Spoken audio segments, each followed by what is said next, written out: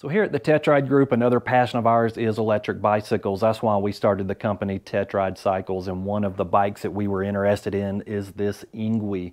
And we're going to review this bike today. We're going to assemble it, we're going to test it, and we're going to compare it. We're going to compare it to the Letric XP 2.0 because this is also a fat tire 20-inch bike that is foldable. It kind of uses the same frame design as the Letrics, except this has a lot more options. This is a lot of features packed into this bike at another, what I think is a very affordable price. So let's go ahead and get this box opened up, see what's inside, get it put together, and get to testing. So while we're pulling the bike out of the box, one thing I wanted to mention is that I paid full price for this. This was not sent to me, and this is not a paid review. I did a lot of research on these foldable e-bikes, and I wanted an upgrade from one of my previous bikes, and it looked like this had all the features that I was looking for, so I'm pretty excited to get this put together and test it out.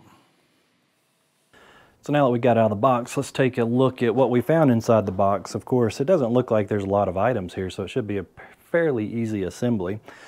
First, we have the handlebar riser assembly here, seat post, set of pedals, the charger. Got a neat little toolkit that came with the bike.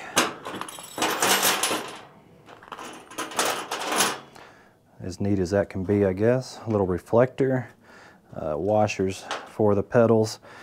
This is our front fender we're going to have to install, and of course our front tire. We got the keys for the bike, and that goes underneath here to the battery, right under here. And of course we got the instruction manual that came with it. So that's everything inside the box. Now let's just see how long it's going to take us to assemble it.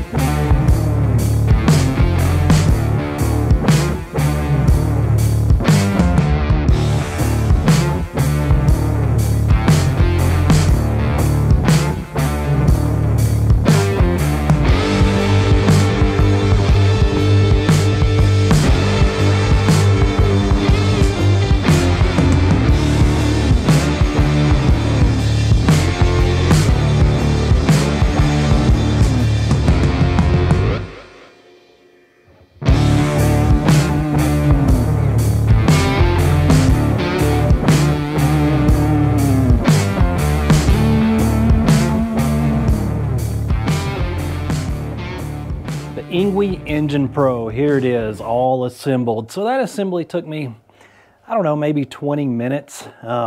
It really was not bad at all, very easy to do. Now I'm going to, before I take this down and take it outside, we're going to go over all the specs and look at the features on this thing. As you can see, it is a foldable bike, full suspension. This is what I'm excited about. It has the shock up here in the front for the rear suspension, and it has the fork suspension up front with their adjustable, and they have lockouts and all on them. But before I take it down, the very first thing I'm going to do is do a pre-flight inspection on it. I'm going to go over every nut and bolt on the bike to make sure that everything is tight and secure. And we're going to fill the tires with flat out. This by far is the best product I have used for tires.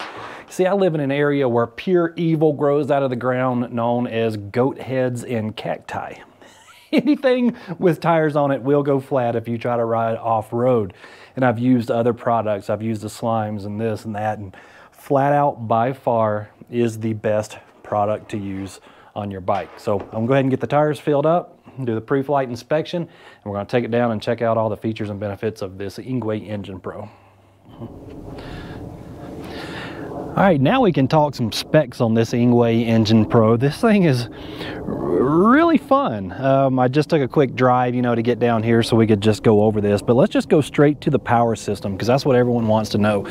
How fast and how far will it go? Well, the Engine Pro comes with a 48 volt 16 amp hour battery, and that's a very respectable battery for a bike this size. I think we're going to get pretty long distance out of it.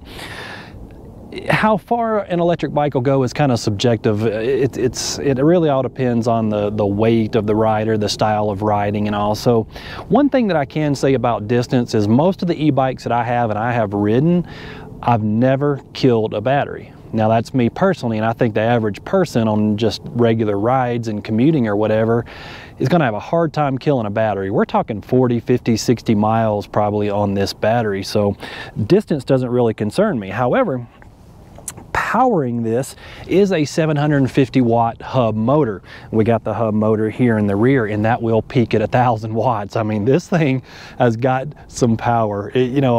Most bikes this size, we're kind of used to seeing like a 500 watt in there, and 500 watt will do the job, but it's just, there's no thrills, with 500 watts. It gets the job done, but it's just not real exciting. This 750 watt motor is pretty exciting, and we'll get more into that in just a little bit. To stop this bike, we do have disc brakes on the front and rear, and these are hydraulic Logan disc brakes. So we have hydraulic front and rear brakes. So that is definitely a nice addition to this bike. Look at this nice heavy duty rear rack here. I think this bike has like a 300-pound maximum capacity, which is a lot, to be honest with you. And this rear rack is definitely stout. I'm going to put some pannier bags on there and start carrying the gear. I like to carry my tools and spare tube and first aid kit and stuff in there. But anyways, that rack's going to handle whatever we're going to put on there. This is kind of what sets the bike apart from other bikes in this class, is the rear suspension. We have the rear shock right here kind of in the center of the frame, and you can definitely tell it's working. It's definitely absorbing some of the impacts as I was riding here off-road, along with the front suspension here.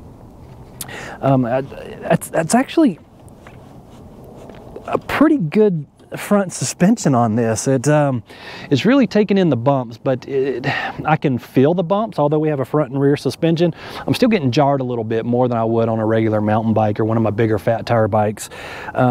And I took the tires up to like 23 PSI, so I'm gonna take a little pressure out of them and see if that helps, because usually these fat tire bikes, the big tires will absorb a lot of that impact. So at 23 PSI, I might be a little high. I'm gonna take them down to about 18 or so and see how that feels off-road. So turning the bike around here, we can see we've got a nice big front chain ring with the guard. What I like about the guard on the front chain ring here is it keeps your pants from getting caught in the chain, between the chain and the sprocket. So I always like a cover on there, and that's good that this comes with one. Our derailleur, Altus, this is a Shimano Altus, and it's got an 8-speed cassette on it. So what I've noticed is that's a pretty good range of gearing on that 8-speed. Just on the way over here, I actually got this up to like 27, 28 miles an hour in sport mode. We've got 3 modes, but I could pedal about 26 miles per hour without feel like I'm pedaling air. You can only get so much speed with that sprocket, with the gearing, and you're just not helping anymore. The pedal assist just isn't helping. You're just pedaling air. So that's pretty good though, to get 26 miles per hour out of that. And something else to take into consideration is not only these fat, 20 by 4 inch tires, which are really nice, is the solid wheels here. We don't have spokes like some of the other bikes in this price range would have. And what that means is that a bike that has a 300-pound capacity, usually spokes will stretch and kind of get out of line, and we'll have to, adjust the spokes and kind of true those wheels up. But with the solid wheels, I don't think we're going to have to do that. So that is also a nice addition to this bike. So coming around to the rear of the bike, we notice we do have a rear tail light. Now this is just a rear tail light. This is not a brake light. The fender is straight, but the mounting bracket, you can see, is mounted a little off center, and that little things like that just, I don't know, really drive me up the wall. But that's just my OCD. Most people, no problem. The fender does look straight over the tire, so that's a good deal. Looking at these pedals, part of the folding option of this bike is the pedals themselves. It's got a nice metal pedal here, metal pedal. And when you fold the bike, you push the pedal in and fold it over like that, and that kind of helps with storing the bike, or when you're actually using it to transport, folding it to transport. Here's the lever where we release the center portion of the bike, and that's how we fold it in half. Kind Coming around to the front, we do have the front headlight. They are on a sensor. We can either turn them on or just have the sensor turn the light on. So I haven't ridden it at night yet, so I don't know how bright, how effective they are, but we will check that out. Coming up, taking a look at the Logan brakes. Again, these are hydraulic and they have a really nice feel to them.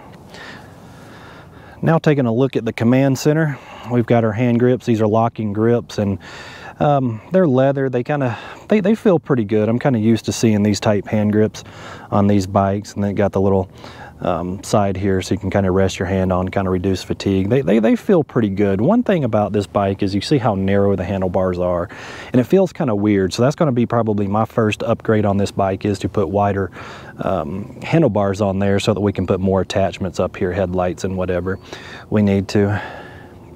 Here's our keypad. We've got the on button here, lights, plus, minus, and information. We've got a nice bright LCD screen that I can easily see. Now the sun is directly on that screen. You can see how well we can see that. We've got, you can see here, 0, no pedal assist. We got up to 5 pedal assist modes. Right now, we are in the sport. What we'll do is we'll press and hold the information button, and then that's how we are going to change into modes. There's eco, normal mode, sport mode. As far as I'm concerned, sport is the only mode we need on this bike. Here's our shifter. We downshift here, and then over the top is where we upshift with our finger. That is part of the Shimano system, and it is really nice. I really like that. Our handlebars are telescopic. Here we can just open this up, and we can raise, lower our handlebars as far as we want to. This lever here is just how we fold the handlebars down. We'll lift that up, pop it down, and then the handlebars, you see, will fold down for, again, for just transporting the bike, if we're putting it in the back of a car or an SUV. Front shocks are adjustable and do have a lockout on them. Really nice. Front fender fit really good for me. Really centered over the tire. And I really like this deep gray color on this bike. It looks really sharp. So enough about the specs, let's go for a ride. All right, see, our battery is at 100%. We're on a Sport PA-Sys number 2. And that's where we're gonna start out here to, let's see, so I'm trying to pedal. Okay, so it took a second for, but that's normal with the cadence sensor. That it's going to take a second for, you know, the power to come in. Now I did let some air pressure out of the tires, so I'm down to about 17 PSI, which made a huge difference in the ride quality. It rides a lot smoother than when I had it about 22 or 23 on my way out here. So we'll get off road and we'll kind of do a speed test on this, or I guess back on the trail. Yeah, really smooth off-road. It handles really well too, even with these short handlebars. It's not terrible.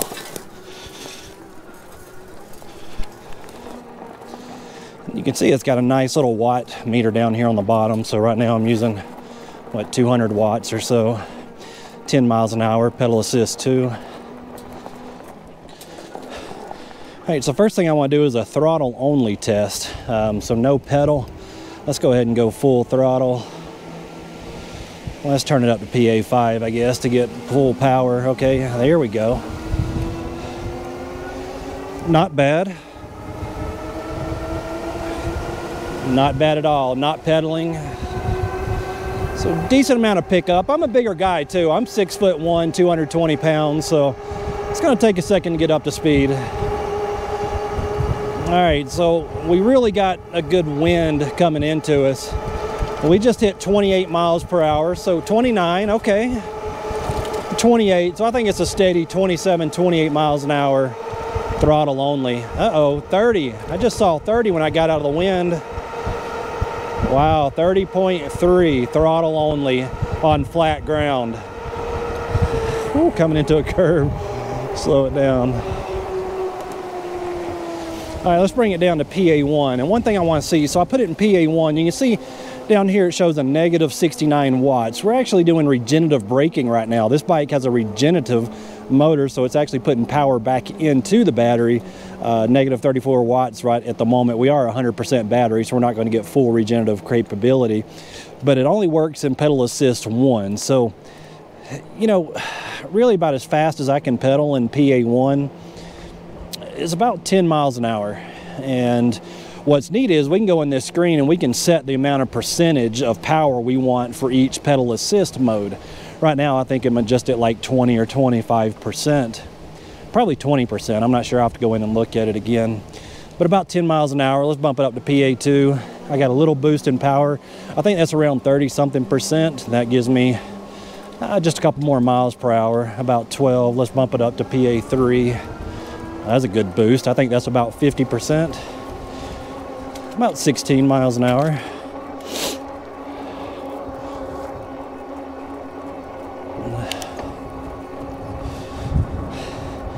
And that's about as fast as I can pedal. Let's see. All right, I'm in, shifted all the way up to gear number 8. So pedaling about 17 in PA3. Let's go to 4.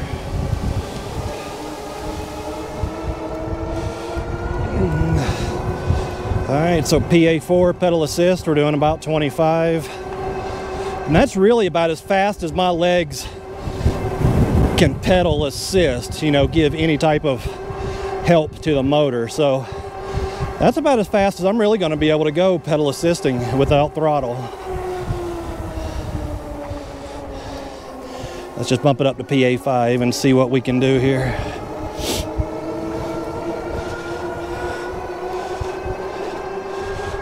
$25, $27, $28. Yep, that's as fast as I can pedal, about 28 miles an hour. And go back to PA1.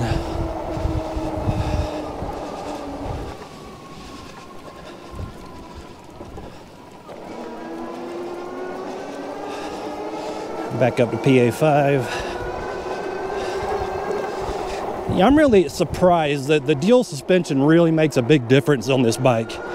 And that extra travel in the front forks also makes a big difference. And then letting the pressure out of the tires. Everything about, you know, a fat tire, full suspension on a small foldable e-bike. The suspension on this is actually pretty impressive. The power comes in as I start to pedal with the cadence sensor. The power comes in really slow, kind of nice and smooth.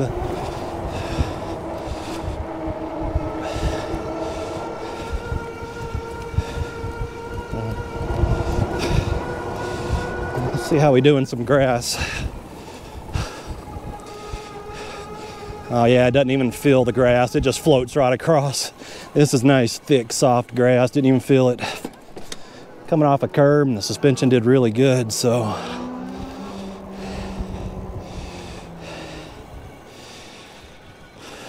So I'm really impressed. At $1,500, this bike packs a lot of features, like the 750 watt motor that peaks at over 1,000 watts. It also has regenerative braking. It's got this nice heavy duty rear rack. This bike has a total capacity of 300 pounds, so we could put quite a bit of weight back here on this back rack. We've got full hydraulic disc brakes. Where else are you going to find that type of brakes on a foldable e-bike in this price range? Full suspension, front and rear. We got really good travel in the front and the rear. Makes a really big difference. Got the solid wheels, so we don't have to worry about them, the spokes stretching like some of the cheaper e-bikes. It's going to have spoked wheels on them. We got the true 4-inch fat tires. You know, I mean, not everybody's a big fan of the 4-inch fat tires, but it makes a big difference from someone who's a bigger guy like me who likes to go off-road in the soft grass and the sand and take it camping, and to be able to go off-road, the 4-inch tires makes a big difference. And it does make a big difference in the ride quality as well. I know it doesn't sound like between a 3 and a 4-inch tire, but yeah, it does make a big difference. Got the 16.5 amp hour battery in it. You know, that is really a decent decent sized battery for this size bike. Full color display, I really like that. You can really see it in the sun. The control switches here are really soft. They feel really good. Good tactile clicks to them. It feels really good. Got the front and rear headlight that runs off the main battery control system that's auto sensing. It's got a lot of features in it for that price range. Yes, there are cheaper bikes in this price or in this style, I guess. The foldable e-bikes and those other companies have amazing ad campaigns, where they send all these bikes out to influencers and stuff, and they tell you all about them, and they're telling you about the features of the bike. And don't get me wrong, they're nicer bikes, but they don't have all the features of this for just a little bit more money. So this is definitely something that you might want to take into consideration if you're looking for one of these foldable e-bikes, especially if you're taking it camping and off-roading. This full suspension bike is probably something to definitely take a look at. So any questions, please let me know, and thanks for watching.